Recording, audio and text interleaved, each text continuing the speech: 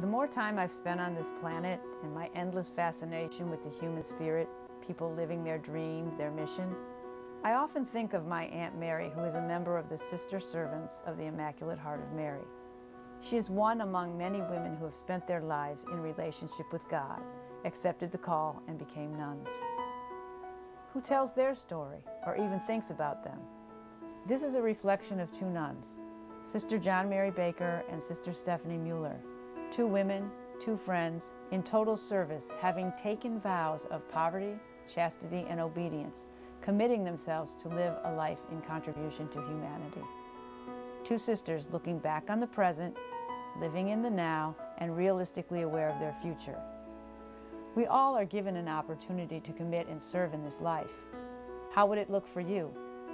Ever wonder what it's like? How does it appear now? Here's their story. Sister Servant, a call to commitment. Well, I seem to view commitment as a promise that one cannot break if you're committed. I was just thinking, commitment is a dedication. It's a promise to do something come hell or high water. And we have proved it many times. Well, I was the third child in a family of 6. And my mother also raised a boy cousin, so I was raised with 5 boys, which I think probably helped me since in most of my teaching career, I was teaching boys. I was about 18 months old when my mother died, so I have no memory of her, whatever. Not knowing anybody and having no relatives over there, he didn't know what to do with me. So I know that from him I learned that I was taken to neighbors, anybody that could put up with me for a few weeks until he found somebody. My godparents kept me for a month or 2, and I went to the Cleveland orphanage for a while. Some people there was a day of entrance, a date, and some people lasted 2 months, some lasted 5 months. A few left just before we were going to take the next step. As a young kid, I never wanted to be a nun. I was going to be a teacher and have a red convertible. That was the dream.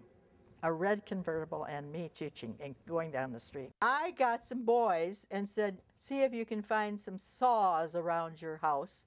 Get some saws from your grandpa or your dad. And I made them cut the slats so we wouldn't have to lift a slat of 10 desks and throw it into the truck. We'd be sending at least a desk at a time out the window into the truck below.